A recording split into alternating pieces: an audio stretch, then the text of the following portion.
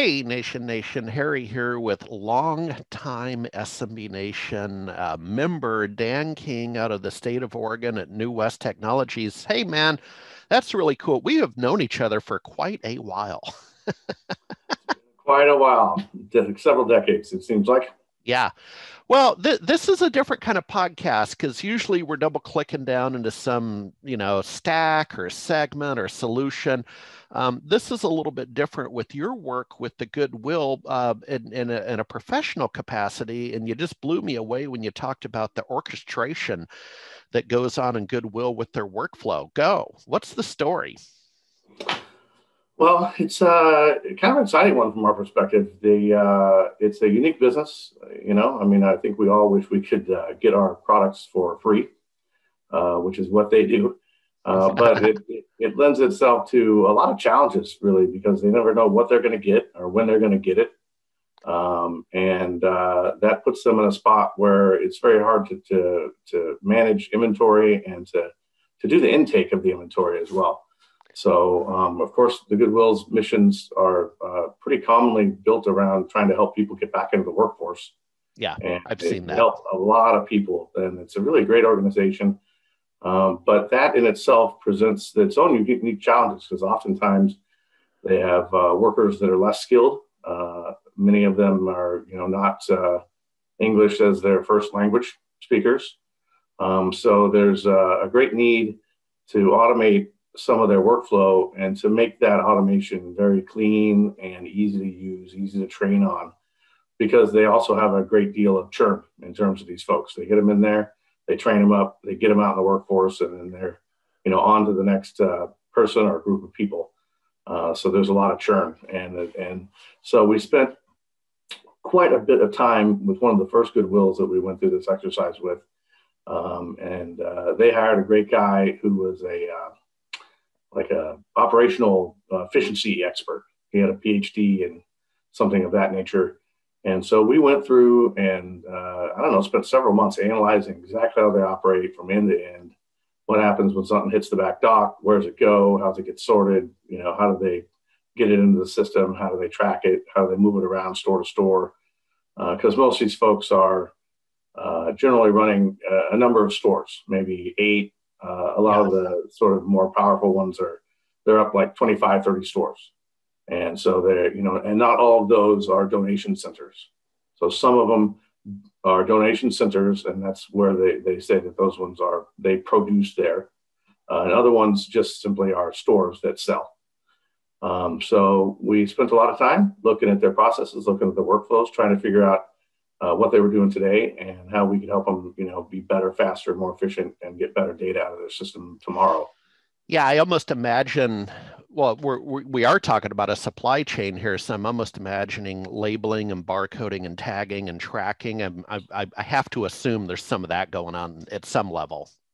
There is, yeah. So we actually put together a specialty vertical app that sits on top of an out-of-the-box point of sale solution, an inventory control solution, where these folks, if you can imagine, they're putting things on racks, and then they're tasked with the idea of tagging it with a barcode and pricing the item. So maybe it's a woman's shirt, and it's either good, better, or best quality.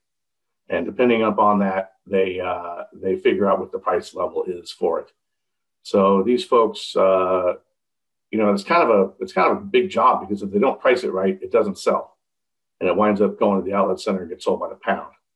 Yeah. So they're pretty curious about trying to make sure these guys are pricing it right and making it easy for them to do. So essentially what we did was we built a solution where they just go up to a screen. It's all sort of up and running for them. And they say, okay, well, I've just produced 100 women's shirts that are better. And it prints out 100 tags, barcoded, and essentially serialized. It's a granular tracking down the garment itself, and has a price on it. And then they go tag those items. And then when they get through with those shelves or those racks, they figure out, okay, well, it wasn't quite 100. Maybe there was only 89 of these shirts. So they have to correct the inventory, because when they print the barcodes, it creates essentially a transfer in, or it's essentially like receiving a PO. So it fills inventory in the store, and so on and so forth. And so when they get done and realize they only used 89 of those tags, they go back and say, okay, well, I still have 11 left. And then that balances it out and pulls the other 11 out of inventory. Yeah. Yeah, man, really sophisticated. Here's where I sit in terms of my donation strategy, and I've morphed a little bit along the way. So, in the past, I only went to Goodwill. Okay, and don't get me wrong, I'm a supporter and is back on Bainbridge Island, and you had to get there before noon because the container truck would fill up. Is over in the Ace Hardware parking lot. So there was a little bit of a dance to do with that, and then over the last year or so, spoke with someone who said, with some of the clothing and maybe silverware, we'd like you to consider the Catholic charity Saint. I'm going to say Saint Vincent. Yeah, Saint Vincent. I was going to say Saint Francis of Assisi, but that's for dogs and cats. That's the animal person. But so what I've done, and again, respectfully, but I've started to think about my donation strategy, maybe like a billionaire would, right? That they say billionaires put as much time into thinking about their giving as they did to making it, right? And some popular names you and I know, but it's not random, right? That there's kind of a strategy. And so that's what I've been thinking about. And then the Catholic charity, they're not as interested in the business donation, the file cabinet, the maybe even some of the furniture. They were more interested in things that were here and now, right? That get clothing on somebody now. Yeah. If that makes sense. So, but I'll continue to give as I'm able to Goodwill, and I just wanted to add that value to the listeners that folks give Goodwill a fair shake now that they're sophisticated operation and quite frankly doing good work. But whatever you do, pick a strategy and give back to the community, or as we say, send the elevator back down. Yeah, it's true. There are a number of these organizations. St. Vincent de Paul, you've got Savers, and there's quite a few of them, and they're all trying to do some good work out there. Yeah, trying to help people and use those donations as best they can to help the community around them. All right, my friend. Well, we're going to see you back out on the road before you know it at some industry events. So thank you for your time. Thank you very much. Yeah. Great to talk to you again. We'll see you soon.